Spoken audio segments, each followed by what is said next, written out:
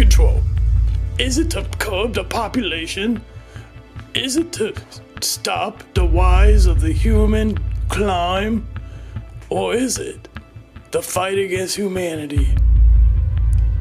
I bring forth proof to you that the lizard people are feeding us birth control and all kinds of weird things to stop the humans from being born. Why would lizard people want to share the earth with humans? Think about it. Take 1 minute to think about it. They don't want us here. That's why they control our government and the whole world. They're trying to breed us out of extinction.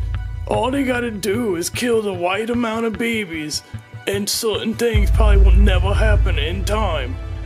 And that is why I believe the Mayans went traveling through time. I know, the freaking Mayans. Again, Kuji's bringing up the Mayans. Well, guess what? The Mayans were real. And guys, I'm pretty sure I know where they went. And I'm probably gonna have to go there in person and find out if they're still there or not. Because if they are, I'm gonna have to help them fix the time machine or something. I mean, I'm gonna take some screwdrivers and a winch with me, just in case I find them, and then we'll see what we can do.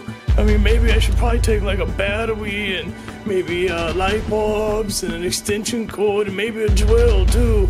I don't know, we'll figure it out. Alright, guys, things are getting really weird.